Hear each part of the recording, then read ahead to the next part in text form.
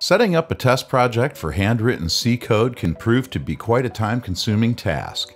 Significant effort is required to manually define the hierarchy of the functions, specify the properties of the variables, and make sure all dependencies and references are correctly handled. In some cases, we will also need to create stub code for external functions or variables. With BTC EmbeddedPlatform, it is quick and easy to set up a test project for handwritten C code, and in this video, we'll show you how it's done.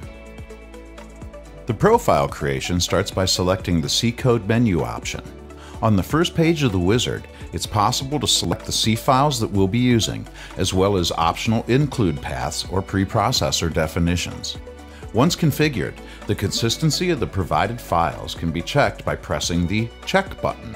If something is missing, for example, if the C files are not able to be compiled, you will get clear, concise error messages, including an option to generate stub files automatically.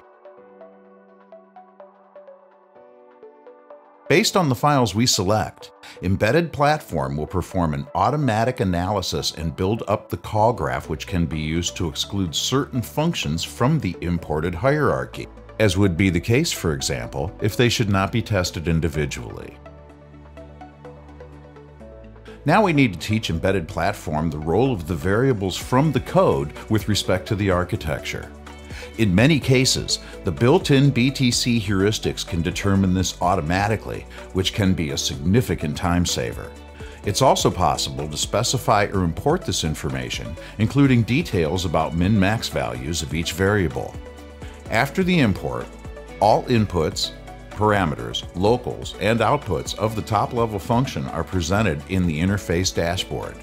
Additionally, valuable information for each variable such as data type, scaling, and min-max is directly accessible. When selecting a different function in the hierarchy, the context-sensitive dashboard automatically adapts its content and shows the interface of that function. For every function, the code coverage is automatically calculated and updated in the background.